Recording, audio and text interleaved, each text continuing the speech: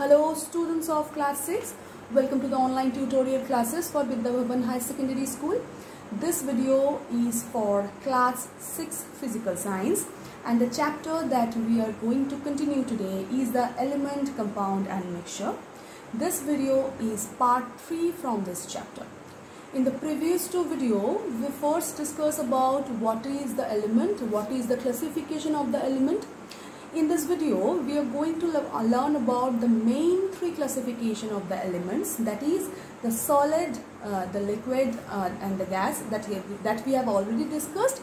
And also now we are going to discuss about, after the states of the matter, we are going to discuss about the main three classification, that is metal, non-metals and metalloids, with the example in detail. So let's discuss. This is a picture of periodic table of elements. It is a table where all the elements are jotted down and designed in a particular way where you can find out all the metals, metalloids, non-metals in their own stage or own place. So you will learn it later. First we are going to learn about the elements. What is the definition of the elements? Like, elements can be defined as a pure substance made up of one kind of atom which cannot be further subdivided by any physical or chemical means.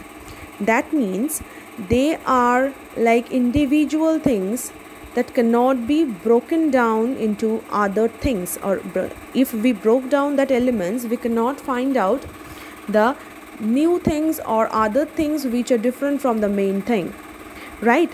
They cannot be subdivided by any physical or chemical reactions. So let us give some example, like copper, like gold, like silver, oxygen, mercury, chlorine. All you can point it out, you can point it out all these things in this periodic table. So thus the atom is the smallest particle of an element and it cannot be further broken into two or more simpler substances. For example, if you take silver and it is made up of only silver atoms, or copper is also made up of copper atoms. Copper means Cu. You can point it out, Cu, you can see it is number 29, and silver you can point it out in Ag, it is 47. So there are more than 110 elements. Okay, more than here you can only see 103, but more than that is there in our earth. So more than 110 elements known to us till date. Among them, 92 are found in nature. They are actually naturally occurring elements, and rest have been prepared by the scientists in the laboratory. So the others are made up of, like physically made up. They are not naturally occurring elements. And the naturally occurring elements are available mainly in the earth crust, in the atmosphere and in the seas as well, and also in the oceans. The oxygen, that is 46.4%, and the silicon, that is 27.7%, are the two most abundant elements present in the earth crust.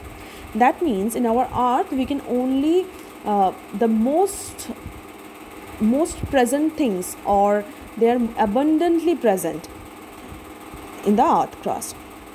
So besides the aluminum, iron, calcium, sodium, magnesium, etc., these are also present.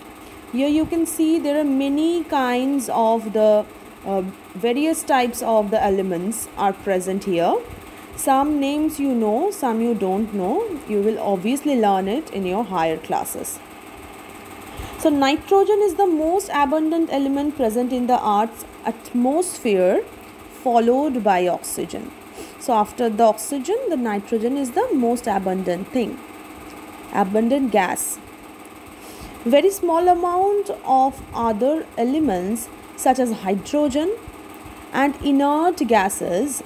Inert gases means they are less reactive gases. Okay, helium, neon, argon, krypton, xenon, radon.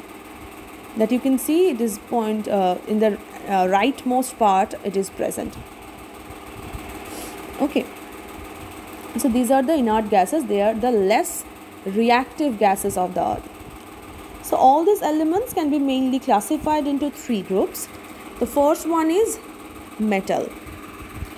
So such as iron, silver, gold, copper, lead, magnesium, aluminium, zinc, mercury, sodium, potassium, etc.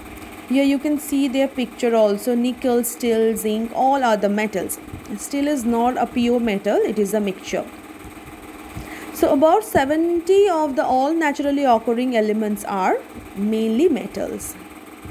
The next of this classification is the non-metals.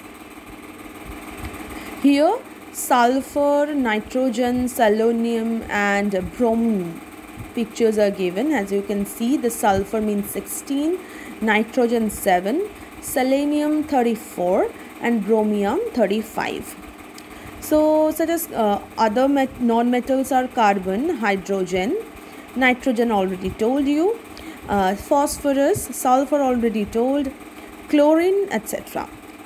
The non-metals have the properties almost the opposite to those of the metals as it's indicated by their name. So that is why they are called metals and non-metals, because their properties are all different, just the opposite. Only 18 of the naturally occurring elements are non-metals. Most of the things are metals. The next classification is metalloids. Their pictures are given that you can see a shiny thing, silicon, boron, antimony is also shining, germanium is also shining. So there are some elements which show the properties both metals and non-metals. So that is why only they are called metalloids. So metalloids means something that have some properties of metal and some properties of non-metals as well. So that is why they are called metalloids. It is a very important thing. And examples of some that like arsenic, antimony, bismuth are the other examples, and some examples are already given here. Okay, so it is the basic idea of the classifications of the elements. Students, I think you understood about the metals, non-metals and metalloids, and you also seen the pictures of them. So in the next video we will discuss about more of it. Till then, thank you.